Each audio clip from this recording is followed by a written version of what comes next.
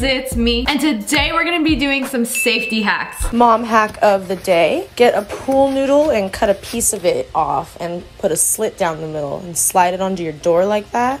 So when you close it, there's a bumper on the door, and no matter how hard you try, no little fingers can get caught. Oh, that is actually really good. I'm like, what's the point of this? Your door can't close all the way. But if you have kids, and you know, they always walking like this with applesauce all over their fingers, and I know they try to reach in the door before you close it. This is only good for protecting children's fingers. If you don't care about children's fingers, it is useless. Unless you want a soft close on your door and it doesn't actually close. How do you know if a tsunami is coming? If you're ever at the beach and you see the water receding or far away from where it normally is, run. This normally means a tsunami is coming, and someone who paid attention in school in 2004 used this and saved their own life by getting out of there. So it's like the ocean's way of like bringing its hand back, winding it up, getting a big old slap ready. But in the form of a tsunami. You know, when I was a child, I thought tsunamis and sinkholes and quicksand were gonna be a lot bigger of a problem than they actually are. Like, I thought that was it. That's how most people die. Find yourself buried in rubble and can't get out? Don't yell. You'll end up just wasting energy and losing your voice. What you should do is grab something and start tapping in intervals of 3. Humans are great at noticing patterns, and the rescuers will start to move towards that, and once you hear them, then you can start yelling. Okay, this is good to know, because if I was ever in that situation, the first thing I would do is yell uncontrollably. Why can't you guys hear me? I don't know, I'm like convinced if I yell at the top of my lungs, everybody will hear me. If that's not the case, we're gonna bang in intervals of 3. And then people will be like, can somebody shut that bird up? I'm gonna be traveling soon, and I'm gonna be staying at an Airbnb, but all of these videos are making me nervous. You gotta be careful, because sometimes they got hidden cameras, they got hidden audio devices, but at the end of this video, you'll know what to look for. Somebody about to catch a felony. It is a crime to hide cameras and secretly record your guests who are paying to stay there. A very common one is this charger. It looks like a regular charger, right? Plug your USB in it. It has a hidden camera on top of the USB port. Unplug it, turn it around. Got a memory card in there. Whoo! Gotta check everywhere. Oh, we got the cops called. Hey, I would love to go through that memory card. Some juicy footage of me blowing up your toilet. So this is how you find hidden cameras in your Airbnb or in your hotel room. Take this fire alarm for instance. It's placed right above the bed. Now, one way to see if a device is a camera is to shine a bright light at it. If you hit a camera lens, it's going to give a bluish reflection. Now, you can test this by shining a light at your phone and seeing how the camera looks. They even got cameras in the smoke detector? That is messed up. So basically, you want to turn off all the lights, make the room as dark as possible, and then shine your phone flashlight at the suspicious object. The clock radio is a camera. The wall charger is a camera. So basically, if you have an object like pointed towards your bed or your bathroom or the shower or any place you're gonna get naked and dirty, everything can have a hidden camera. So there is a little light device that you can buy. You flash it all over your room. I don't know how they saw that. I could barely see anything. It looked like a beam to me. They got cameras in the weirdest spots. If it's on the fan, what is it gonna see? The blades going round and round? So soon I'm gonna be going to an Airbnb. I'm gonna be honest, the host seems very suspicious and I do not trust. So if you think I should try these hacks out in real life in a video, make sure you hit that like button in the face. And I just might. Safety tips that could save your life. Okay, another thing that I'm very uneasy about, staying in a hotel room. I always put something over the door handle, but I didn't know you could do it with like a clothes hanger. Oh, so it gets the lock and the handle, so you can't open it. Can't move the lock, can't open the handle. You know what I do? I get the glasses, not these, but like a glass cup, and put it on the handle, so if anybody is like trying to open it, it'll fall on the ground, create a loud noise, and shatter. Also, I am a very light sleeper. I hear somebody exhale at the front door. I am wide awake, my slumber has been disturbed. All my girls are gonna share this because we have each other's back. If your ice floats to the top of the drink, it is safe to drink. If the ice sinks down to the bottom, that means there is something in your drink and you need to toss it. Also, don't be walking around with your drink, sitting it down and like bringing it with you like it's a little dog. Yes, thank you for drink. Drink finished. Excellent.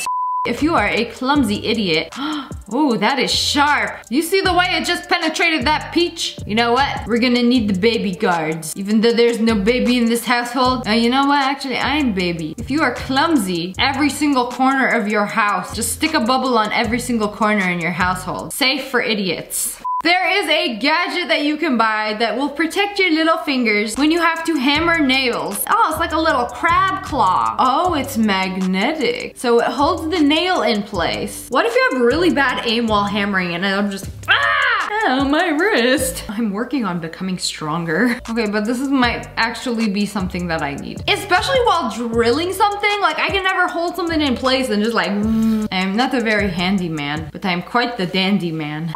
Can a bra be used to help you escape? I don't know, can it? So I've seen this on TikTok where they have their hands duct taped together, and if you just like separate it in a movement like that, I mean, you kind of have to be a little strong to be able to do that. Oh, and then you use your shirt to just like saw it open? This will probably only work if they do like one row of duct tape. You think the kidnappers don't have TikTok? Now they know what not to do. Oh, she did it with her bra. Victoria's secret was that she was also an escape tool, and she sawed her way through it. Okay, I guess you can use any article of clothing and just like break free. Camping alone as a woman, safety tips. That's kind of scary. Wouldn't that get lonely? I ain't never heard of somebody going camping by themselves. Like, usually you bring somebody with you. Spend time with somebody out in the wild. Who you gonna tell your scary stories to? Yourself? And they'll scare you even more. Hang boy clothes in visible location. Just in case you have any funny ideas, a man is actually in this tent. Y'all can't be hanging up O'Neill shirts. Hang up some Dickies or something. Nobody will mess with you. Step 2, place boy shoes outside of tent. Somebody walks up to the tent. Oh, Mandals. No, no, I ain't gonna mess with this guy. Nah, not today. Mr. Man Sandals will mess me up. Use an S-Biner micro lock inside of tent. It's like a lock for your tent. So if anybody tries to unzip, they will struggle. And in the time that they are struggling, you have time to pull out the pew-pew. Sharing one of my safety tips as a female who lives alone. This is a door stop alarm. Someone tries to open the door, it stops the door from opening and sets off an alarm. Oh, so it's like a 2-in-1. So like it stops the door from sliding open and it'll make a really loud noise. Okay, I feel like everybody that lives alone needs something like this. Or just extra security on your door. Like a lot of apartments, it's just a door. And most people can just like bust it down if they really wanted to. So it's nice to have like an extra level of security. Also, if someone's breaking in and a very loud alarm goes off, the burglar will get scared. So scared that he might piss himself. Nobody will take you seriously if you just pissed your pants.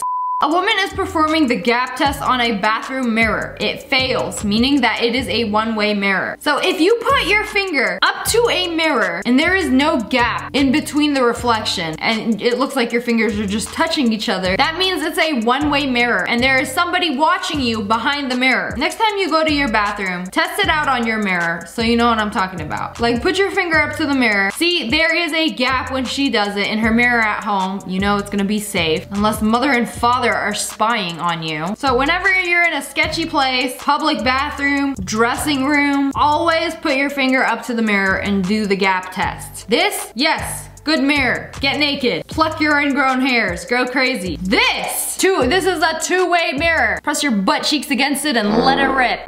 They made their kitty a vest for when he plays outside. They took a human reflective vest, cut it up. Oh, the cat is reflective. Excellent. I don't know how some people just like let their cat outside and then trust the cat to just do whatever they want and then the cat will just come back home. You leave them out. That ain't your cat anymore. They belong to the streets. When they leave your house, like you don't know where they go. You don't know who they're with. You don't know what they do. Doesn't that bother you? I know I have dogs and they are so helpless. They would not last 5 minutes in the wild. But like I could never just like let a cat outside and let them do whatever they want and then hope they come back home. Like I would be so nervous just all day waiting for them. You know, they always come back home where the food is.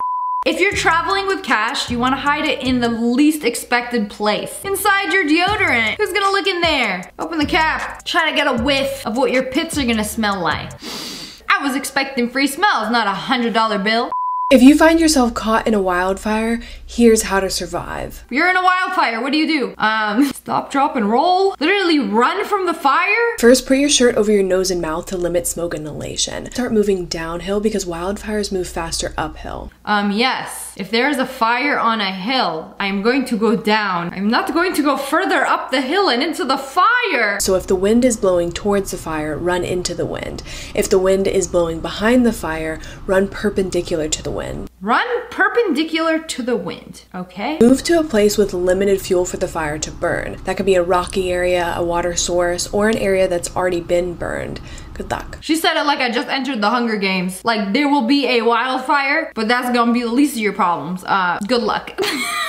Cheap ways to keep your apartment safe. Buy a motion sensor beeper. You can get them on Amazon and it makes a loud beep when the door is open. My security system gave me some of these. I didn't know you could just buy them. Whenever you open, close a door, whenever you open, close a cabinet, very loud beep. Beep make burglar yeet. But anyways, that's all for today. I hope you guys enjoyed this video and I hope you learned something new. If you did, make sure to hit that like button in the face. And make sure you turn on notifications. Click, and subscribe to join the wolf pack. I love you guys so much. Thanks for watching. Bye guys.